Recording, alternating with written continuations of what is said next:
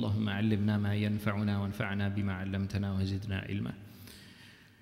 In our last session, we left off on verse number 190 of Surah Al Baqarah, where Allah subhanahu wa ta'ala says, وَقَاتِلُوا فِي سَبِيلِ اللَّهِ الَّذِينَ يُقَاتِلُونَكُمْ وَلَا تَعْتَدُوا إِنَّ اللَّهَ لَا يُحِبُّ الْمُعْتَدِينَ.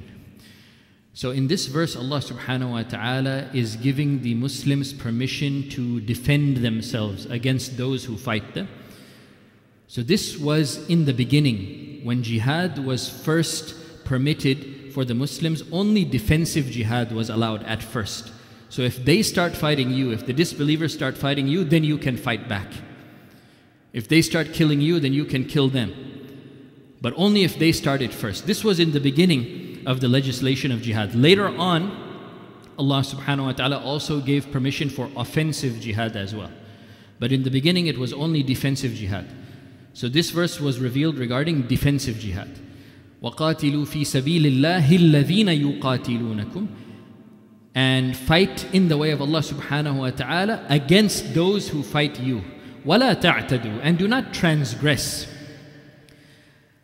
Transgression can take many forms. Even in war, even in battle, a person may go beyond the limits that he's allowed to go to. For example, if someone is fighting a war, you fight only against the combatants. You fight only against the people who are actually participating in the war. You do not fight against women or children or non-combatants who are not involved in the fight. This is a type of transgression if someone does this. You do not destroy property. You don't destroy houses of worship. You don't chop down trees for no reason. You don't do any of these type of things, because this is transgression. So even in war, there are certain rules that must be followed. You fight against only the combatants. You don't fight against people who are not participating in the war. You do not destroy property for no reason. These are some of the rules that must be observed even during war. وَلَا تَعْتَدُوا, so do not transgress. إِنَّ اللَّهَ لَا يُحِبُّ الْمُعْتَدِينَ. Surely Allah subhanahu wa ta'ala, He does not love the transgressors. Allah subhanahu wa ta'ala, He has made certain limits. He has placed certain boundaries, and we're not allowed to cross those boundaries. As for those people who cross those boundaries, those people are known as al-mu'tadeen, the people who transgress, the people who go past the limits. And Allah subhanahu wa ta'ala mentions that He does not love these people. إِنَّ اللَّهَ لَا يُحِبُّ الْمُعْتَدِينَ.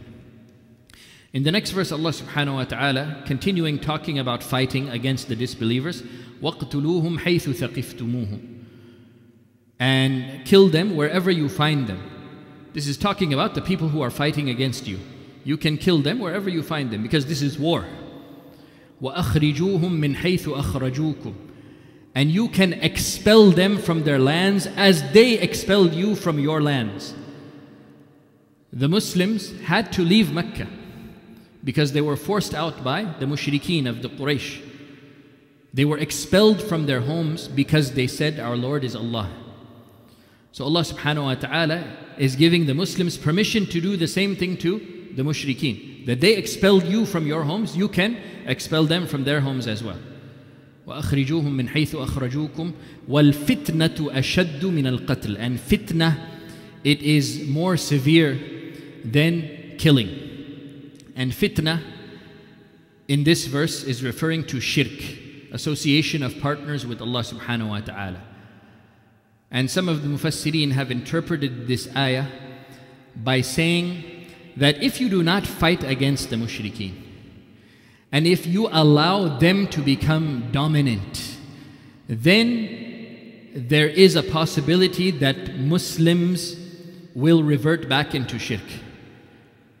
If the mushrikeen, if they become dominant, and if the Muslims and Islam become weak, then it is possible that there may be Muslims who turn back from their religion and return back to polytheism, return back to shirk. And this would be worse than being killed. When you fight in the way of Allah subhanahu wa ta'ala, there is a chance that you will be killed. There's a chance that you will be killed. So what is worse, being killed in the way of Allah subhanahu wa ta'ala as a Muslim, or reverting back to shirk after having been a Muslim? A person who leaves Islam and becomes a mushrik, even if he lives a long life, and then he dies naturally. Is that better? Or is it better for a person to fight in the way of Allah subhanahu wa ta'ala and be killed in the way of Allah subhanahu wa ta'ala and die in that way, even if he's young? What is a better end? Of course, being killed in the way of Allah subhanahu wa ta'ala is better than living however long a life a person lives. If that person leaves Islam, his life is worthless. And when he dies, he's going to be from the inhabitants of the fire. وَالْفِتْنَةُ أَشَدُّ مِنَ الْقَتْلِ. That fitna, shirk, it is something that is even worse than death.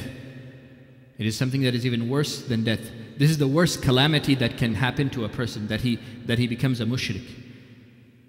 Nothing worse can happen to a person than leaving Islam and going to shirk. That is the absolute worst thing that can happen to a human being. So dying is even better than that. وَالْفِتْنَةُ أَشَدُّ مِنَ الْقَتْلِ. Shirk is even more severe than death and killing. وَلَا تُقَاتِلُوهُمْ عِنْدَ الْمَسْجِدِ الْحَرَامِ حَتَّى يُقَاتِلُوكُمْ فِيهِ. Then Allah subhanahu wa ta'ala gives some instructions regarding fighting in Mecca. Al-Masjid al-Haram is referring to the whole city of Mecca. The whole city of Mecca is haram. It is sacred. So it is not allowed to start fighting in Mecca because that is sacred land. So Allah subhanahu wa ta'ala says, وَلَا تُقَاتِلُوهُمْ. Do not fight against the enemy, do not fight against the disbelievers عند المسجد الحرام, at Masjid al-Haram, meaning in Mecca. Do not fight them in Mecca حتى يقاتلوكم فيه, unless they start fighting you in Mecca. So if they start the fight, even if it's in Mecca, which is sacred, it's not allowed to fight in the sacred land of Mecca.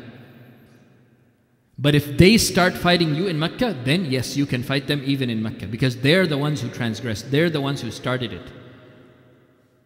So they deserve to be recompensed in the same way.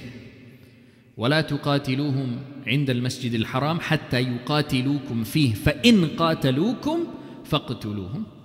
So if they start fighting you in al-Masjid al-Haram, then you can go ahead and fight with them and kill them, because they're the ones who started it.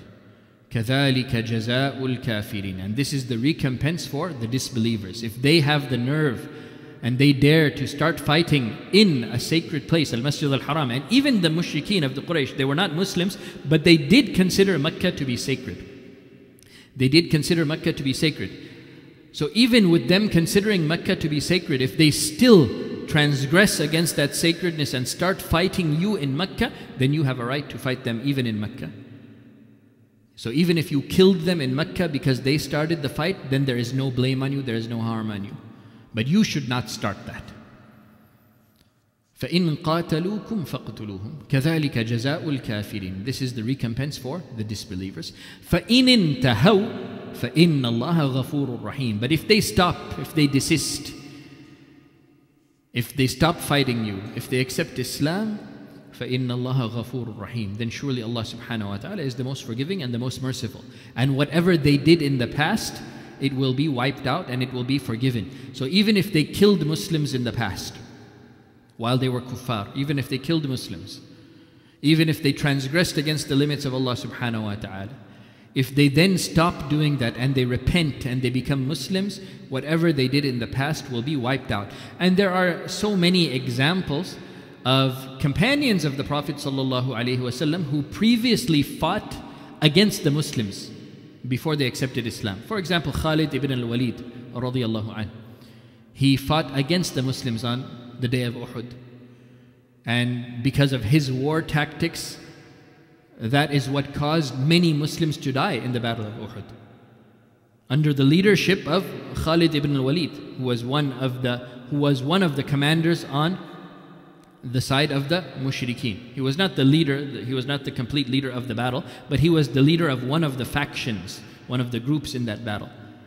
And his group is the one who infiltrated the Muslim ranks during the confusion when those archers left the hill that the Prophet ﷺ told them not to leave. It was Khalid ibn al-Walid who noticed this mistake, and he took his troop and he infiltrated, and after that many Muslims died.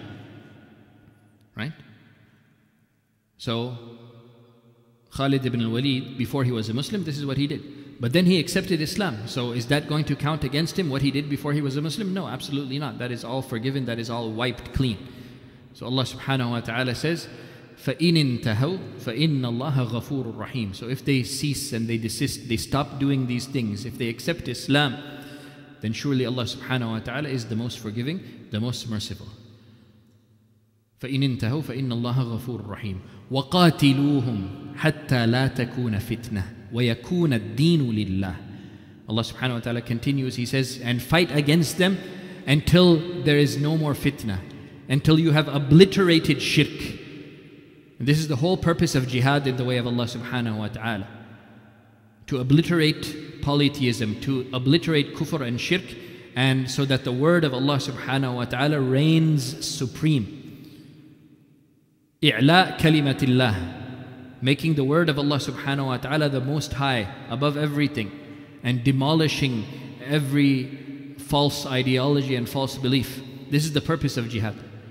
وَقَاتِلُوهُمْ حَتَّى لَا تَكُونَ فِتْنَةٌ. So keep fighting against them until there is no more fitna, until shirk is debased and humiliated, until shirk does not have a strong hold anymore, until the mushrikeen do not have any power anymore.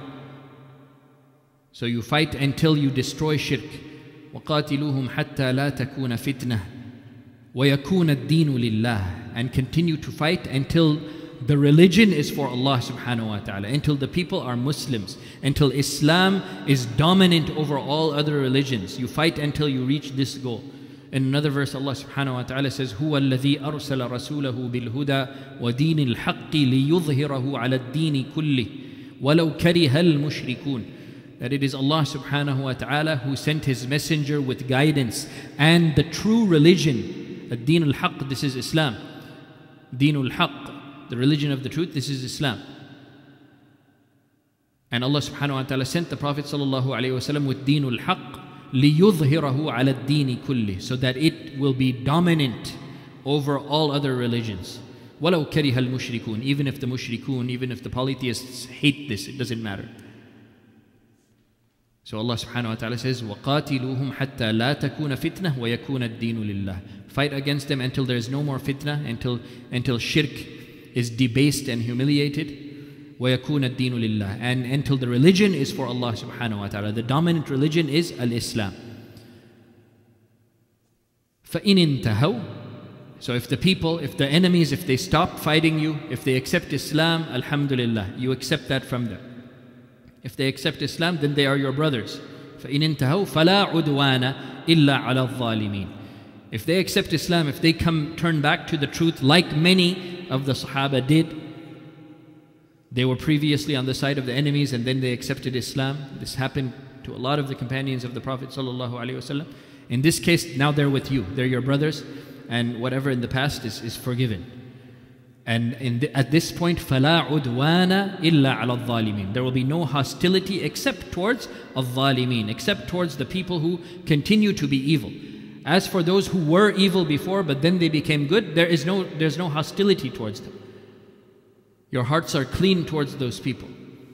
There's no hatred towards those people anymore. They're just your brothers. It's as if they never did anything bad in the first place once they accepted Islam. But as for the people who remain upon evil and disbelief and disobedience, then yes, there will continue to be hostility towards them. فَلَا عُدْوَانَ إِلَّا عَلَى الظَّالِمِينَ. There is no hostility except upon the ظالمين, except upon the evildoers.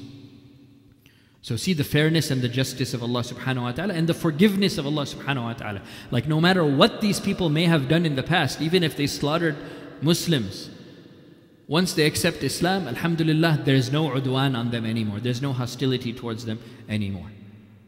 This is from the forgiveness and the mercy of Allah subhanahu wa ta'ala.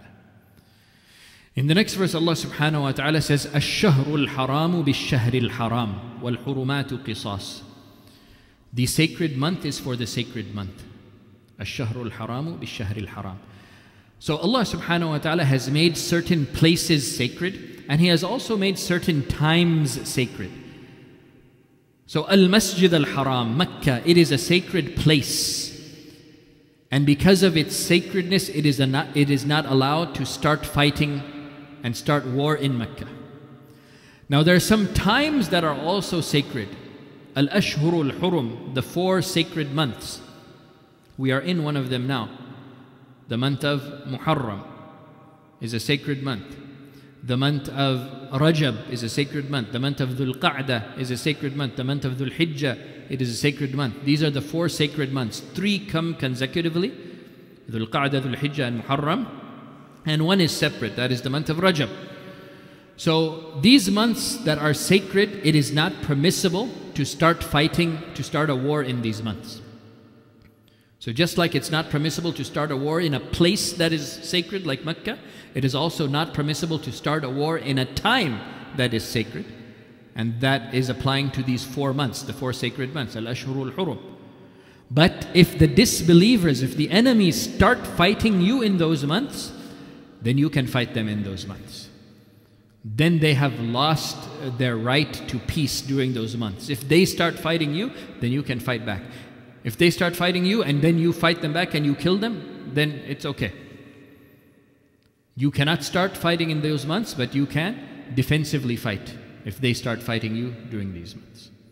So Allah subhanahu wa ta'ala is giving this permission to the Prophet sallallahu alaihi wasallam and the Muslims. That, yeah, we don't start fighting during these months, but if they start fighting you during the sacred months, then you have a right to fight against them as a defense. And there is no sin on you if you kill them during the sacred months because they started the fight. There is no sin upon you. Ash-shahrul haramu bish-shahril haram. The holy month for the holy month. The sacred month for the sacred month. Another interpretation that some of the mufassirin have given regarding this statement of Allah subhanahu wa ta'ala, Ash-shahrul haramu bish-shahril haram, it is regarding the Umrah al-Qada, the Umrah, the make-up Umrah of the Prophet sallallahu alaihi wasallam. The Prophet sallallahu alaihi wasallam, in the 6th year of the Hijrah, he had a dream that he is making Umrah in the Haram. So he told his companions about this dream, and a number of companions, they wore ihram, and they went to Mecca, not with the intention to fight the Quraysh, but with the intention just to peacefully make Umrah and come back to Medina. This was before the Fath of Mecca. This was when the kuffar of the Quraysh still had control of Mecca. So the Prophet ﷺ, he wanted to go and make Umrah, that's it. This is the 6th year of the Hijrah. So he wears his ihram, the companions wear ihram, and they go in peace towards Mecca. They reach Hudaybiyah, Al-Hudaybiyah, right outside the borders of Mecca. And the kuffar of the Quraysh do not allow them to enter Mecca. And they make a whole agreement with the Prophet ﷺ with certain conditions, and that is known as Sulh al-Hudaybiyah, the Treaty of Hudaybiyah.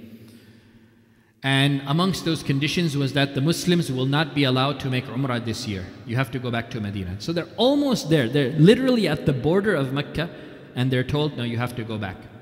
And you're allowed to come back next year. You can come back and make Umrah next year. You're allowed to stay in Mecca for 3 days, then you have to go back. So the Prophet ﷺ agreed to this. So they did not go to Mecca. They did not make Umrah that year. They had to go back to Medina. Then the next year they came back and they made their Umrah. Alhamdulillah. That Umrah was known as Umratul Qada, the make-up Umrah. So when the Prophet ﷺ had initially planned to go to Mecca, when he was stopped at Hudaybiyah and they didn't allow him to come into Mecca, that was the month of Dhul Qa'dah. That was the month of Dhul Qa'dah in the 6th year of the Hijrah. And then when the Prophet ﷺ came back the next year and he actually made Umrah, that was also in the month of Dhul Qa'dah in the 7th year of Hijrah. So it was almost exactly 1 year later by the month. Hudaybiyah was Dhul Qa'dah of the year 6. The Umrah that they actually finally made was Dhul Qa'dah in the year 7 of the Hijrah. So some of the Mufassirin have said that this verse where Allah subhanahu wa ta'ala says Ash-shahrul haramu bish-shahril haram, it is referring to this. That you tried to make Umrah in Ash-shahrul haram, but you were not able to. But then the next year when you did make Umrah, it was in Ash-shahrul haram. So Allah subhanahu wa ta'ala gave you Umrah in Dhul Qa'dah of the next year in place of the Umrah that you had planned to do in Dhul Qa'dah of the previous year. Ash-shahrul haramu bish-shahril haram. وَالْحُرُمَاتُ قِصَاص. And as for the sacred things, the law of retribution applies to anything that is sacred. So if the kuffar if they fight you in a sacred place like Mecca, then you have the right to pay them retribution, meaning by fighting them back. You have the right to defend yourselves against them. If they do something to you, then you can give retribution in a similar way. If they fight you, you fight them. If it's a sacred place that they fight you in, then you can fight them back. If it's a sacred time, like a sacred month, like Muharram or Dhul Qa'dah, and if they start fighting you during that time, you have the right to retribution. You can fight them during the holy time. Any type of transgression that they do against something that is sacred, you have a right to repay them with something similar. So for example, the life of a human being is sacred. So if one of the kuffar kills a Muslim, then you have a right to, then it is the right of that person that qisas should be, retribution should be taken upon that person. Of course, it's not vigilante justice. It doesn't mean that you go and kill that person yourself. No, it has to go through the legal channels, and the authorities, the government is the one who carries that sentence out, right? But you have a right to demand qisas. You have a right to demand retribution. A life for a life. Life is sacred. But if the enemy takes something that is sacred, then he loses that sacredness to his life, and it can be taken. As Allah subhanahu wa ta'ala says, وَكَتَبْنَا عَلَيْهِمْ فِيهَا أَنَّ النَّفْسَ بِالنَّفْسِ وَالْعَيْنَ بِالْعَيْنِ وَالْأَنْفَ بِالْأَنْفِ وَالْأُذُنَ بِالْأُذُنِ وَالسِّنَّ بِالسِّنِّ وَالْجُرُوحَ قِصَاص. An eye for an eye, a life for a life, an eye for an eye, a nose for a nose, an ear for an ear, a tooth for a tooth. Right? So if the enemy poked out the eye of a Muslim, then the retribution for that, the punishment for that, is that person's eye should be poked out. If he broke off the nose of a Muslim, then the retribution is that enemy's nose should be broken off. If he cut off the ear of a Muslim, then the retribution is that person's ear should be cut off. These are all sacred things. Your body parts, it's sacred. It cannot be violated. But if somebody violates it, then they lose their sacredness to their parts as well. And it's permissible for the authorities to give them the retribution that they deserve. Right? So Allah subhanahu wa ta'ala says, الشهر الحرام بالشهر الحرام والحرمات قصاص. So all of these things that are sacred, if they violate the sacredness of someone else, then they lose their right to the sacredness for their own things. And the retribution will apply. والحرمات قصاص. فمن اعتدى عليكم فاعتدوا عليه بمثل ما اعتدى عليكم. So for those who transgress against you, then you have a right to take revenge upon them in a way that is similar to what they did to you. But you cannot transgress more than that. For example, if somebody poked out the eye of another person, then he has the right to take revenge, through the authorities, of course, in a similar fashion. The retribution for an eye is another eye, an eye for an eye. But what if someone's eye got poked out and he demands retribution that person who poked my eye, both of his eyes should be poked out and his nose should be cut off and both of his ears should be cut off and his hands should also be cut off? This is not an equivalent punishment here.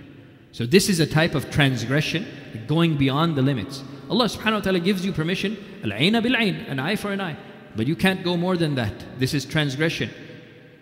So even in revenge, there are certain limits that must be kept, that must not be crossed.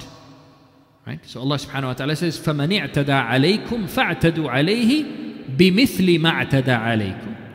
So whoever transgresses against you, then you can take revenge upon that person, but only to an extent to what he did to you. Only to an equivalent level of what he did to you, not more than that. And then Allah subhanahu wa ta'ala, He ends this verse by saying, وَاتَّقُوا اللَّهِ, and fear Allah. Beware of Allah. Because a lot of times when someone does something bad to you and you want to get revenge, many times because of our nafs, we want to go overboard in revenge. If someone did something bad to us, okay, we have a right to take revenge to a certain extent, in a way equivalent to what was done to us. But sometimes we're so angry, so upset, that when we take revenge, we do something much worse to that person than what he did it to us. So Allah subhanahu wa ta'ala is reminding us at the end of this verse, wattaqullah, don't, keep your duty towards Allah and make sure that you don't transgress. If Allah subhanahu wa ta'ala has given you a right to take retribution, take that retribution, but only up to the extent that you're allowed, and do not go past that. Fear Allah, remember Allah, and don't transgress against His limits. Wattaqullah wa'lamu anna Allaha ma'al muttaqeen. So beware of Allah, keep your duty towards Allah, and know that surely Allah subhanahu wa ta'ala is with those people who keep their duty towards Him. If you have taqwa of Allah, then Allah is with you. Wattaqullah wa'lamu anna Allaha ma'al muttaqeen. So if you make sure you don't transgress against the limits of Allah, that you fear Allah and you keep your duty towards Allah, then Allah will help you, Allah will be with you, Allah will take care of you. So we ask Allah subhanahu wa ta'ala to make us all amongst the muttaqeen whom Allah subhanahu wa ta'ala is with. Inshallah, we will stop there for today, bi'idhnillah, and next week, inshallah, we will continue with the tafsir of Surah Al Baqarah, bi'idhnillah. Barakallahu feekum, wallahu a'lam, wa sallallahu wa sallam wa baraka ala nabiyyina Muhammad wa ala alihi wa sahbihi ajma'in.